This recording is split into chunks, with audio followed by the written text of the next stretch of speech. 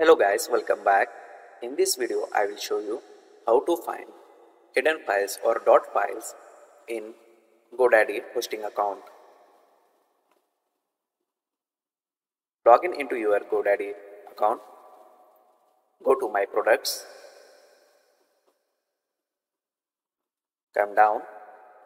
In the web hosting section, click on Manage.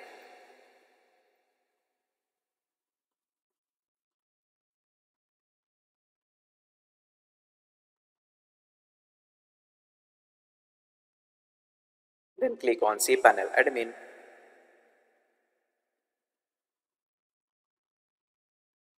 Click on File Manager. Then click on Public HTML.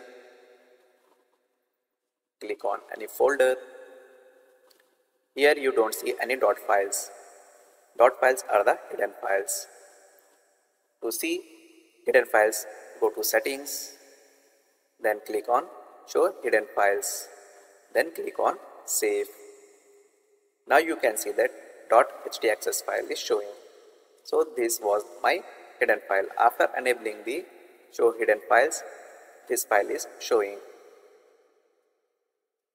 So like this, you can see dot files or hidden files in GoDaddy Cpanel.